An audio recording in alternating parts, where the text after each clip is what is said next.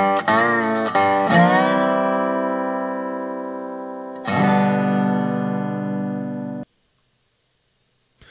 morning, everybody, and welcome to Coffee with Craig, where we talk about all things firearms, firearms policy, culture, media, politics, you name it. We're talking about it right here on Coffee with Craig. So please take a moment, like and share this program so that your friends can join in the conversation. Whether you're watching us on Facebook or on YouTube, or you're listening to us on Apple Podcasts, on Apple iTunes, Spotify, Google Podcasts, there are tons of different ways to get plugged in. So share it with your friends. Tell them about the Firearms Policy Coalition and about Coffee with Craig so that they can join in the conversation. Also, please make it a point to go to fpcgear.com, fpcgear.com. We have all sorts of cool T-shirts, hoodies, coffee mugs, all promoting the Second Amendment. And know that every dollar that you spend will go right back into the fight for our right to keep and bear arms. So you can support the Second Amendment and you can look good doing it. That's fpcgear.com. All right. This is a topic that you guys have probably heard a lot about lately, but I have an interesting perspective that we're going to be talking about here today. But there's a student, a graduate student at Harvard, who is a Trump supporter, who's conservative, who is a gun owner, and it turns out that her roommates at Harvard decided to search her room for one reason or another. And, well, let's just put it this way. They decided to search her room to see if she had guns. And sure enough, she did. And now her landlord is asking her to move out. So in order to talk about that, we have a good friend of the show, who's kind of the reporter who first wrote about this story. But before we do that, I wanted to show just a brief clip from an interview that was done on Fox and Friends so that you can really kind of get a feel for kind of how this whole story has been going. The story seems bizarre on its face. These are roommates. They're not friends of yours. You decided to room with them. You're at grad school. Right. What led them to search for a gun that you own legally? Right. So that's the big question that I have. And every time I want an answer, it's a different lie. But one comment that struck me was just, well, you're from the South. We saw you have this hat that we don't really care for. But I mean, I have been given so many lies about reasons they might have been in there that I just don't even know. Right, so after your roommates raided your room when you weren't home on the basis of potentially your MAGA hat and knowing you were from Alabama, then you get an email from your landlord that asks you to move out during finals because it's making them, your lawful gun ownership is making them uncomfortable. Now, can you walk us through what happened next with is it the police department or the sheriff's department that came? Can you walk us through that? So I just invited Captain Donovan over just so that he could tell my landlord everything is safe, everything is legal, there's no need to worry. And he did that, but despite all that, my landlord still said, despite the fact that this is legal and safe, it seems that people's feelings are hurt, so you should leave. Yeah, the feelings are hurt. Quick question. I know that Massachusetts, or it's my understanding that Massachusetts does not have gun-free zones. However, in your lease with this company, did it state at anywhere in there that you were not allowed to have guns on the premises? Absolutely not. All right, so with us now this morning, we have the reporter for the Washington Free Beacon, Mr. Stephen Gutowski. Steve, how are you doing today? I'm doing good. How are you? I'm doing excellent, doing excellent. So, first of all, tell me, how did you hear about this story? Well, I actually got this story through a tip. Sorry. A friend of mine had seen Leila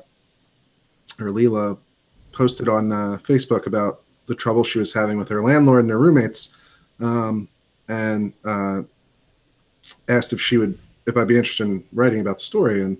And so Leila got in contact with me. She explained what was going on. She sent me, email exchanges with her landlord and roommates that showed, some evidence of what was happening. And, I reached out to the roommate who sent the original email complaining to the landlord and also to the landlord for their side of the story as well. Of course, they didn't get back to me. So, what I had to go off of was her testimony, what Leila thought about what was going on, and also the email exchanges, which gave some insight into the back and forth, and essentially explained how this all went down, which was essentially that the roommates, for whatever reason, and they gave a number of reasons, although I think the stereotypical one, the MAGA hat one, is probably the most instructive.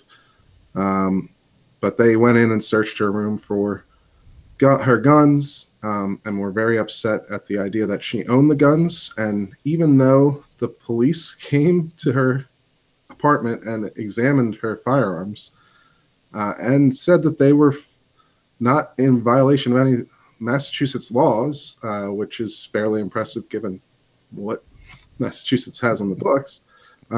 Despite all that, the landlord still essentially sided with the roommates who were uncomfortable with the firearms and asked her to leave.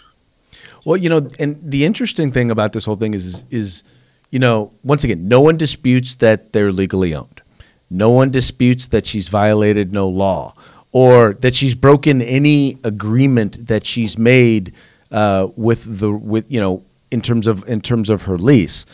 And yet, for some reason, nobody is talking about the fact that people who largely they searched her room. They literally went in and searched her room because they were afraid she was exercising her constitutional right. Yeah, that's right. I mean, the interesting thing to me about the whole dispute is, after they searched the room and they found her guns, they admitted that even in their email exchanges with the landlord, that they're not afraid of her. They're not afraid of Leila at all. They know that she has firearms training, and they're not afraid of her harming them in any way. They're literally just afraid of the actual firearms. One of them expressed a concern that the firearms might go off on their own, which is anyone who owns firearms or has any firearms training knows is not something that happens, except in the most extremely rare of situations dealing with mechanical malfunctions. But and then also they're afraid of someone breaking in and using the guns against them, which is also an extremely rare circumstance. And so, I think that's really interesting because, this woman, Leila, she owns guns not just because she believes in, the constitutional right to keep and bear arms, although she does, but also because she is a victim of or a survivor of domestic violence situation. When she was an undergrad at the University of Alabama, she had a physically abusive boyfriend. And so she has firearms to protect herself as well for, a very personal reason. And she's explained this to the roommates from what she says. And apparently this hasn't made any impact on them. They still don't want her to own firearms or live in their home or live with them in the apartment if she has them. So well, and I found it interesting. Like she said that some of the stuff that they came up with, some of the things that they wanted her to do, like store the firearm like in the basement with the ammunition separate.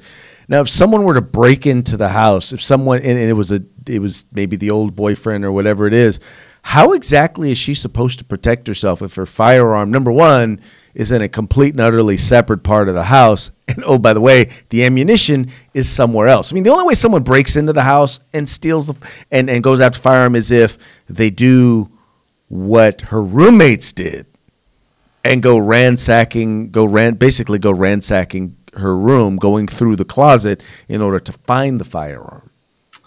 Yeah, and I mean, she's willing to comply with Massachusetts law, which has a storage provision in it. But the roommates actually wanted to go further than what Massachusetts law is and have her remove the firing pins from the firearm. So, the situation that you're describing, if the firing pin is removed from the firearm and you're trying to get to it in an emergency situation, that's going to take, even if you're an expert with firearms at taking them down or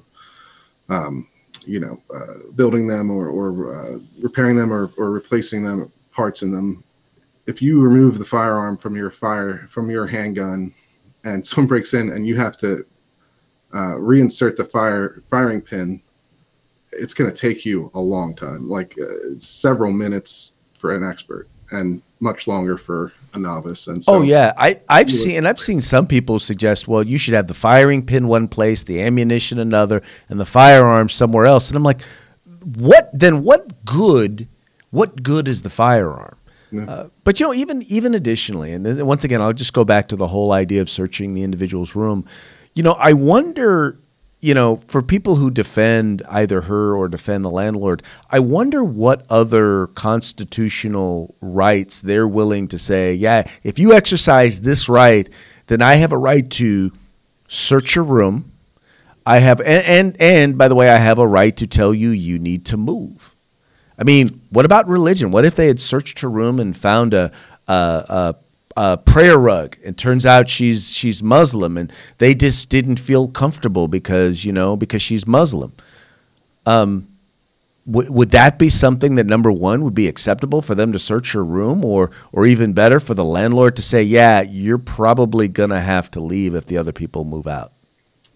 Yeah, I think that's a very valid question. I think you could come up with a number of different scenarios where roommates playing off of a stereotype like they did in this situation, find something that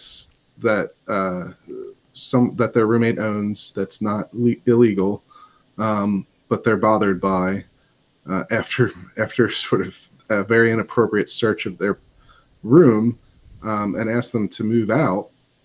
That a lot more people will be outraged by. You know, I think you could come up with a lot of situations where that would cause a great deal of outcry. I mean, it certainly has in this case as well, but you know, there's plenty of cases where you could come up with that. I think even more people would be upset. Some of the people defending what the roommates did this time would be very much upset by the situation you laid out, having to do with discrimination against a Muslim individual or something. Well, I did a little bit of a Google search because I wanted to learn a little bit more about the Avid Property Management, the company that oversees this. And evidently, people have been leaving bad reviews on their Yelp. So they're monitoring their Yelp page, and I couldn't find their website doesn't appear to be up anymore. But I just found it interesting that there does seem to be a lot of public response to the landlord in regards to this, and so I'm happy to hear that. But along the same lines, I mean, is this one of the more egregious examples of anti-gun bias that you've seen, or have you seen worse? Yeah, I mean, I think it's a pretty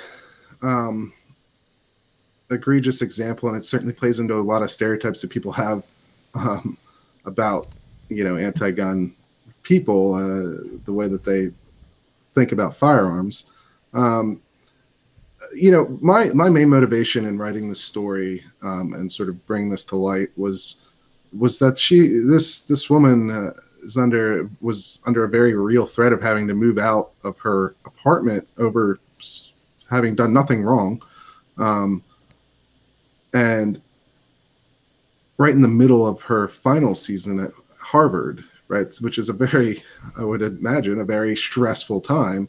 And incur the cost of moving and all of that, even if the landlord had waived, whatever fees are involved with leaving your lease early, which I guess he was willing to do. And so, I mainly wrote it to try and bring light to what was going on, to maybe prevent it from happening, which seems to have worked. I mean, she, as far as I'm aware now, she's still living there at the moment. I think she wants to move out eventually. Her main concern was being forced out immediately, and the sort of stress that would, entail on top of what she was already going through as a graduate student at Harvard. And so, my thought was, if you shine some light on this, perhaps the landlord would back off, which he seems to have done, from what I think were essentially threats to, because I've seen a lot of people defend the landlord, or at least some people have defended him as like, well, he's just trying to mediate this situation. You know, it's a roommate dispute, and he's just trying to come up with the simplest, you know, answer for it, which is for the one roommate to move out instead of the three. Apparently, there are 3 of the 6 were willing to move out, you know, to spite the gun owner, and so 1 versus 3. That's, you know, he just went with that. But if you read his emails, to me, like he's really kind of threatening the gun owner, because he's saying, well, if all these roommates move out, you're going to have to pay, you know, $6,000 a month, which obviously I'm sure she probably can't afford. I would have focused on the fact that I'm sure you don't want to live with people who are going to go through your room. Sure, and she doesn't want to live with them, but it's yeah, like I would make it clear. Look, I will make it easy for you if you should choose to move out. Yeah, I will make it easy for you, because I wouldn't want to live with people who, you know. And sure. it's the worst part is that, once again, they figured, okay, so she's from Alabama and she wore a MAGA hat, and therefore they figure she has absolutely no right to privacy. Yeah, I mean, it seems that way. They wouldn't talk to me, so I don't know what that. So if someone's from Berkeley, and they're from California and they're from Berkeley, can I assume that they're a part of Antifa, and therefore I can search their room because, well, I'm afraid they might be out there doing something dangerous and destroying property? Yeah, similar line of thinking, I would imagine. Exactly. Crazy. Anyway, so real quick, tell everybody a little bit about the Washington Free Beacon. You know, what you guys are all about, and how they can follow the work that you're doing there. Sure. The Washington Free Beacon is a political news publication. We're based in Washington, D.C., well, Northern Virginia. Thankfully, I don't have to go into Washington, D.C. every day anymore. We used to be right behind the White House, but we're in Roslyn now, where Politico and a number of other, you know, politically focused media outlets are based. You know, we're a conservative editorial stance, but we mainly focus on reporting hard news like this story, you know, bringing people stories that are undercovered by most of the rest of the media, and focusing on, you know, hard news, which is a fairly unique thing in the conservative media, I would say. So that's what we try to do. And I personally focus mainly on firearms policy and you know, stories. So. Well, you know, thank you, Stephen. You know, I appreciate the work you do. There's not a lot of outlets that actually, once again, focus on the issue of firearms, but also, or at least in a positive manner, but also, in fact, make it a point to get all of the facts and the stories right. A lot of the news sites, and with all due respect to them, a lot of times what they're doing is they're regurgitating other stuff that they're seeing in the media, and so you don't really oftentimes get like first line front news on our issue. Yeah, that's what we focus on. So yeah, I know guns.com is taking more of a, they're kind of doing a shift away from doing a lot of political stuff and focusing mostly on specific firearms related stuff. And so we're getting less of this stuff from them. So you guys have proven to be a fantastic source of information, and use you in particular. Thank you. Excellent. All right, everybody. Well, that is Stephen Gutowski with the Washington Free Beacon. Stephen, thank you for joining us. Thanks for having me. All right, folks. Well, that's going to be it for today's Coffee with Craig. I hope you guys enjoyed it. Please take a moment, like and share this program. Share it with your friends. Tell them about the Firearms Policy Coalition. We are the home in the fight for civil rights. Got to use them or you're going to lose them. You guys take care.